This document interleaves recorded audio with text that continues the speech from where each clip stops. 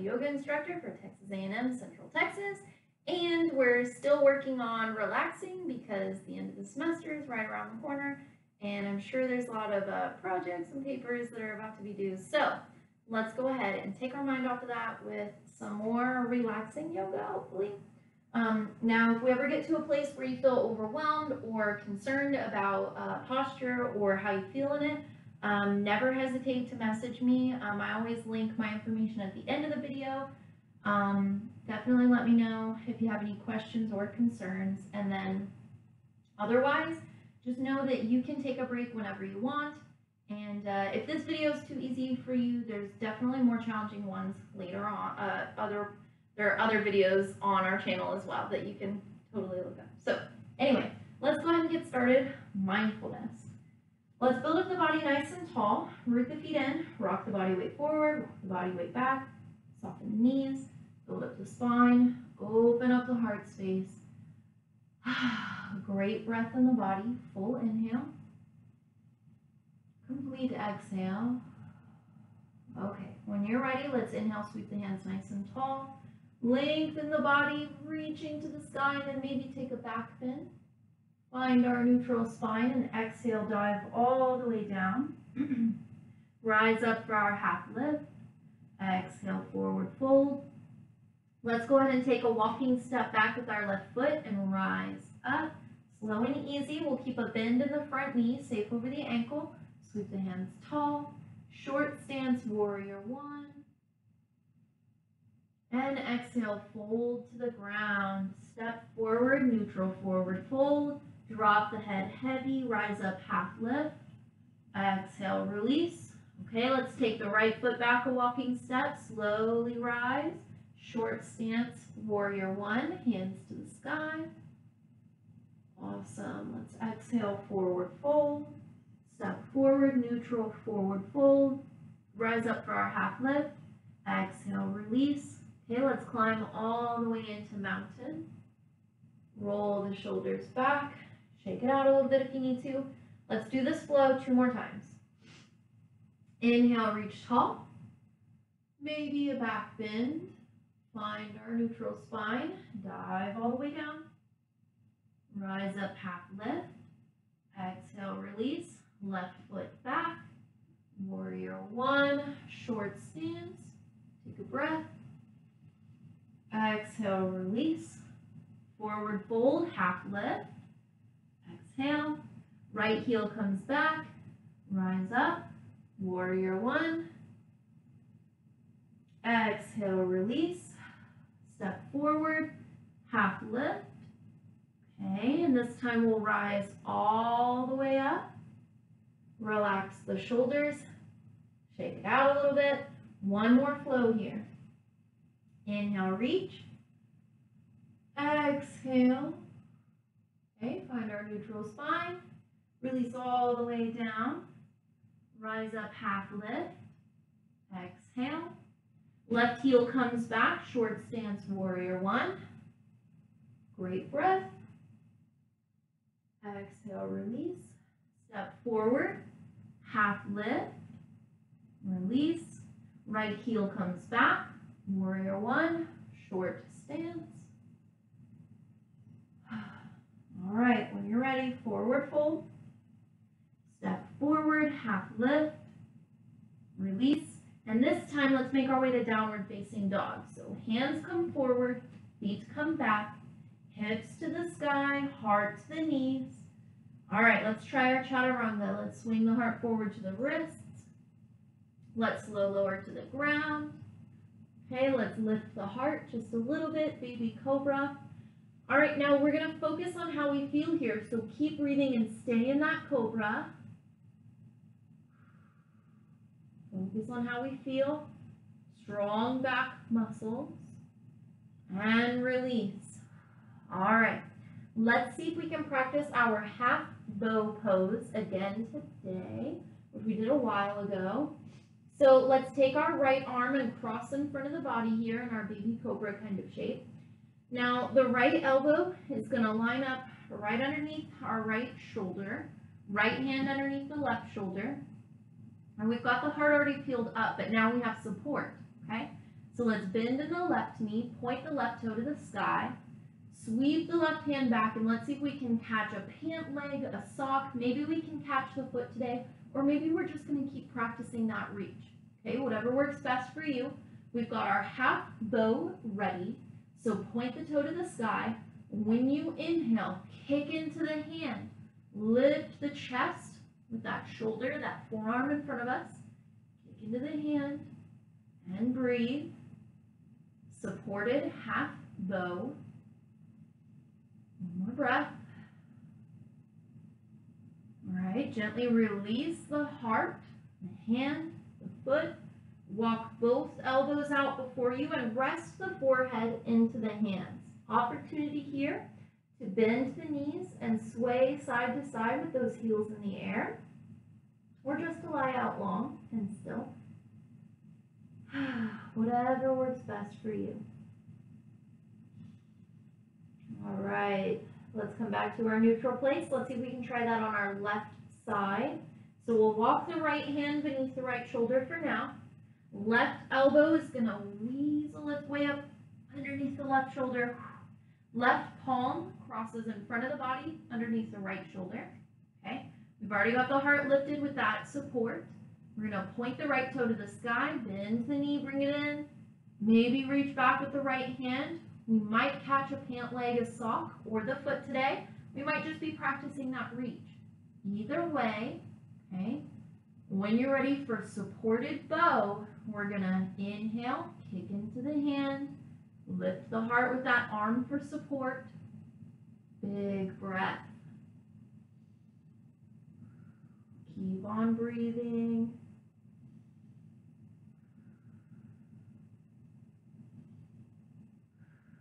All right, when you're ready, gently release. Slowly walk those elbows out before you. Drop the heart, drop the head. Opportunity to roll the knees or just remain still. No rush and no hurry here, okay? All right. When you're ready, let's release the legs way out long. Let's find our way to tabletop. So walk the hands up beneath the shoulders. Rise to neutral. Neutral spine, that is. Wrists beneath the shoulders, knees beneath the hips. Let's rock the body a little bit forward, a little bit back as we breathe.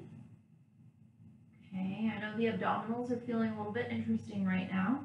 So let's find neutral, and then let's try cat and cow. Let's inhale, drop the belly heavy, breathe. Exhale, sweep the belly up. Inhale, cow pose. Exhale, cat pose. Keep on going. You've got this.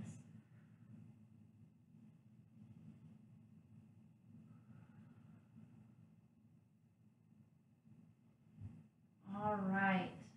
Let's go ahead and come back into our nice neutral spine. Let's sit back on the heels. So if we have a knee or an ankle injury recently, you do not have to come back here. You can stay in that tabletop posture and just wait for a moment or hold down into child's pose.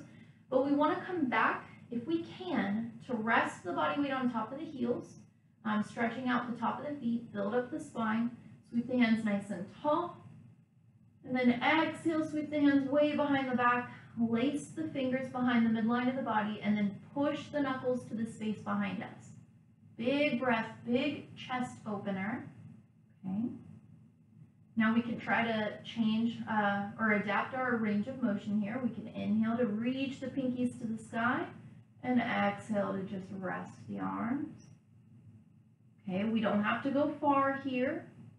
This is going to be very challenging for very many of us. Okay, release the arms heavy to our side. Let's walk forward into our tabletop and also bring ourselves up to downward facing dog. So tuck the toes under. Hips come up and back, heart towards the knees. Big breath in the body. Okay. When you're ready, let's walk the feet up towards our hands for a forward fold. Rise up for our half lift. Exhale to release. Okay. Let's go ahead and try to sit down into a froggy squat here. So we're going to set the feet wider than hip width. Not all the way to the edge of the mat, just outside of the hips. Point the toes to the top corners of the mat, but leave the heels closer together so we kind of have like a duck foot stance, okay? And then we're gonna slowly bring the hips down, and we're gonna try and sit back and down with the hips. Slow and easy. Some of us will need to stay in almost parallel to the ground place. Some of us will be able to bring the hips down to the calf muscles. Not all of us will be comfortable here with flat feet on the ground. Some of us will want to bring the heels up, okay? And it just depends on how you feel today, okay? It depends on where you're at. If you need flat heels, lifted heels. If you need to stay kind of lifted off of the ground, that's okay too. It's meant to be uncomfortable, so bear with me in our froggy squat. Anchor the elbows to the insides of the knees. Bring the palms flat together before our heart space, and look up to the sky as if you're pushing your chin forward and up. Breathe with me here. Froggy squat. Okay, one more breath.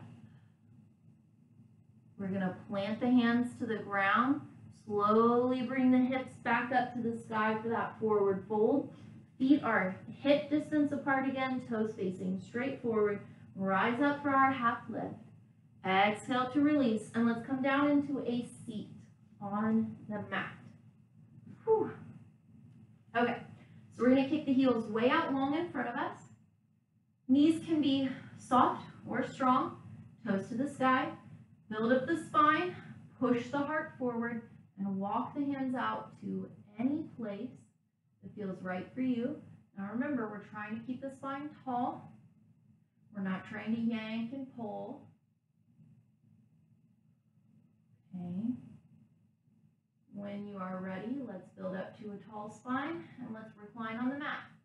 Slow and easy. All right, we're going to lengthen the spine, releasing the shoulders down away from the ears. Let's go ahead and put a bend in the right knee. Okay, we're going to keep the left leg long and stretch the hands way out wide into like a letter T. Or if we don't have as much space, we can bend the elbows at 90 degrees, kind of like goalposts. All right, so let's take a great twist here. Left leg is long, strong in the ground. We're going to push into the mat with the right foot and stack the right hip over the left, and then point the right knee to our left side of the room. Okay, you can stay here with just the knee pointing that way, or you could kick the right leg long across the body. Either way, we've got a great twist, but the heart stays neutral to the sky. Great breath in the body. You've got this. Big inhale, big exhale. Sorry. Let's go ahead and come back to neutral. Bend the knee, plant the foot to the ground, level the hips, level the shoulders, and let's exchange the legs. So the right leg is going to go out long. We're going to bend in the left knee, and same thing as the last time. We're going to push into the mat with the left foot, stack the left hip over the right, best as we can. Point the left knee towards our side of the room, our right side of the room, that is. And then option to kick out the leg. I'm next to a wall, so I'm not going far. You could kick out the leg, or you could keep the knee bent. The hard part is keeping the shoulders level to the ground, keeping the heart squared on that ceiling above. Big breath in the body. Lots of trouble with hips here. Bear with me. All right, great reclined twist. Okay, let's go ahead and come back into our neutral place, bending the knee, standing that knee to the sky. Let's scoop both knees up over the chest, wrap the arms strong around the legs, and rock and roll. We can rock in like a side-to-side motion. Some people like to rock up and down the spine. Some people can go in sort of a circular motion. Whatever suits you best here. We're massaging that low back space, okay? Let's go ahead and try our happy baby pose here. So happy baby is like knees to chest posture, but instead of pointing the knees straight to the heart at the midline of the body, We're going to point each knee to its side of the body shoulder. So the left knee points to the left shoulder, right knee points to the right shoulder. And that way the feet come out to about hip distance apart, knees to about shoulder width apart. We're going to stretch the arms to the sky, anchor the elbows inside of the knees, just like our froggy squat, okay? Just like our froggy squat. And then we're going to try and lace our fingers around the edge of the blade of our foot. If we cannot reach that far comfortably, we can set the palms to the outsides of the knees here, okay? Whatever suits you best. We've got our happy baby pose. We'll try to flatten the feet straight to the sky. We'll try to line up the ankles just above the knees so the shin bones are parallel. And if you are comfortable here, rock a little bit side to side. I want to challenge you that if you feel like your shoulders are coming way up off of the mat, in order to get to the feet, relax the shoulders down and just hold on to the knees, okay? We can still flatten the feet, we can still line up the shin bones, and we can still rock and roll without having to push ourselves too far or too far beyond our comfort level. I want to be a little bit uncomfortable here, but I'm not trying to make anybody suffer. So we decide what works best for our body in happy baby pose. And finally, let's settle into neutral. Release the soles of the feet flat to the ground, knees to the sky. We're going to relax the palms way out wide beside us. Or maybe one palm over the belly and one over the heart, or both. You know, whatever works best. Relax the shoulders down away from the ear. Relax the face. We're moving into final relaxation here.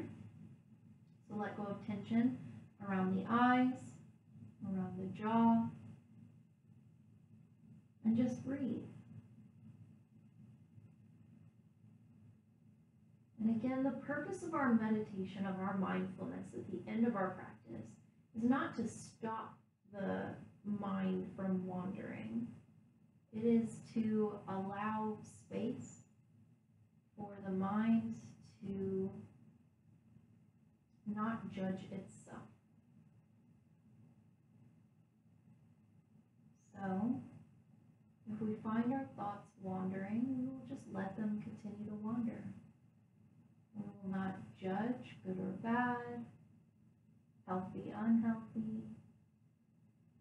We're not going to label emotions. We're just going to let everything go. Let go of control.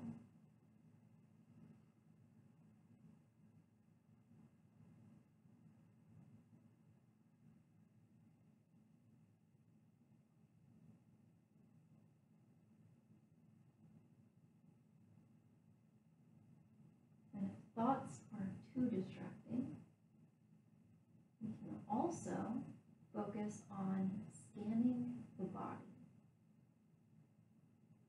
And we can imagine ourselves lying in this comfortable space that we've created for ourselves. And we can take a quick inventory from head to toe. Wash our awareness across the body from head to toe, just noticing.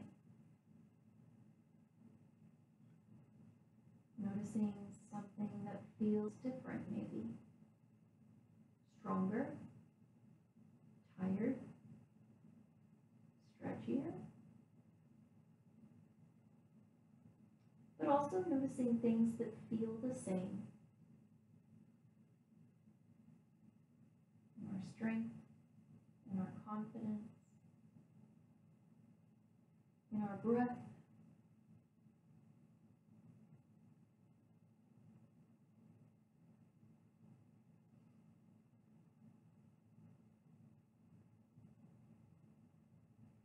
And we'll use this opportunity to scan the body.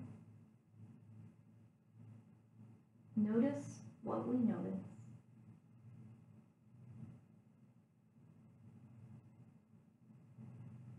And with our next breath, we will honor the body for all of the work that it has put in for us in school and work, in social life. The body drives us through every day, gets us out of bed, completing one thing and then another.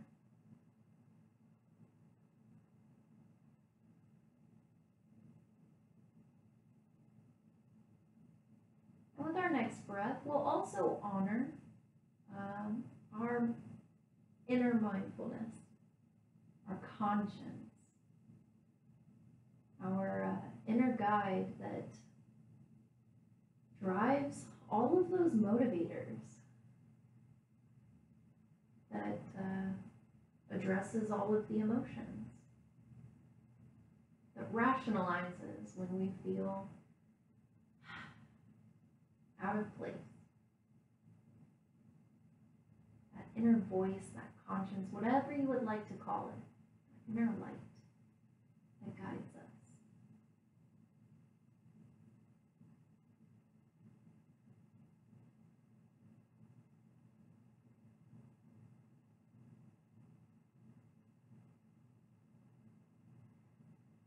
And when you feel ready to begin to move again, we can start small first.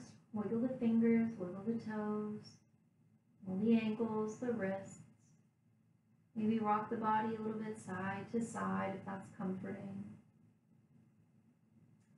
Maybe begin to stretch and reach if you need it.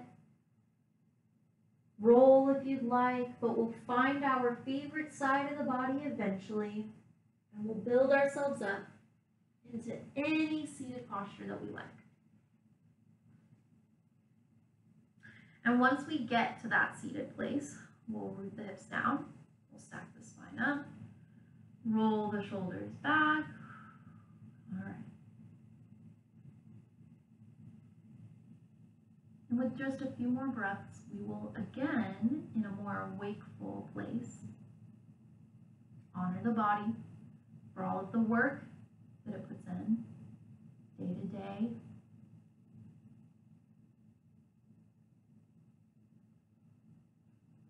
And we'll also honor the intention, the mindfulness, the light within that guides us to make decisions, to resolve problems. And it's at this place at the end of our practice today that I'd like to thank you for choosing to share your time and your practice with me here. And again, it is the light within me that honors and bows to the light within you. Namaste.